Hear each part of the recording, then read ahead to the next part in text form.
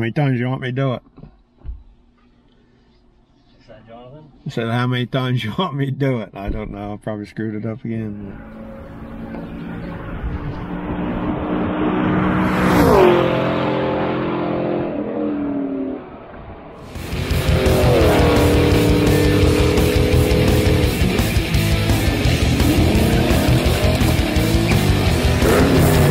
Hey guys, welcome back to the channel.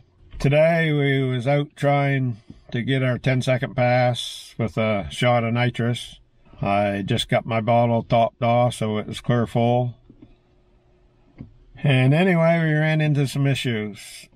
We had the laptop hooked up recording our data, and every time we hit the nitrous button we lost. It went from 25 degrees timing right down to 10.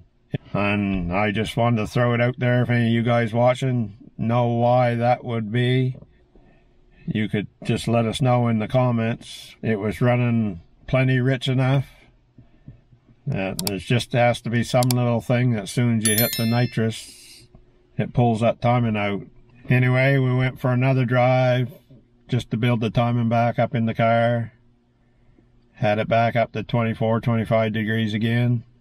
Did another pass. As soon as we hit the nitrous button, timing dropped right back to 10 degrees again. So anyway, we never got close to our 10-second pass today.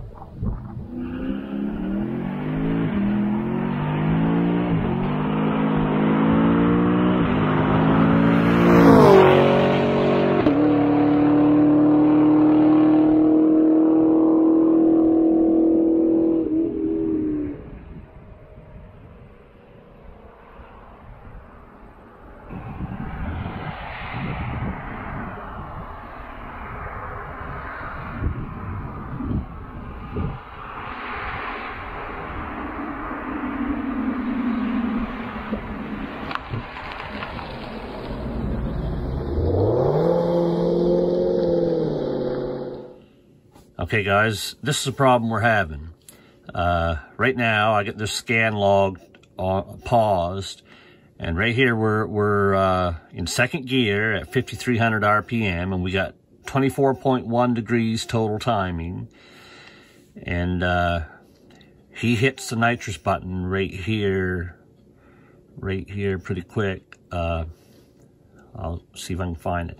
Okay, so at 5,312 RPM, he's got 24 degrees timing. Right there. It happens just as soon as he hits the nitrous. You see the timing dropped right to 9.6 degrees. There was no spark retard, and it stays down around 10 degrees or less the rest of the run. And it happens just as soon as he hits the nitrous button. So my question is, because I know how, I pretty much got my car figured out how to tune it, but it's a lot more simple than this. This is a Gen 5, 2016 Camaro SS. So if you guys have experience with this, could you let us know what's causing this? Now, here's my thought.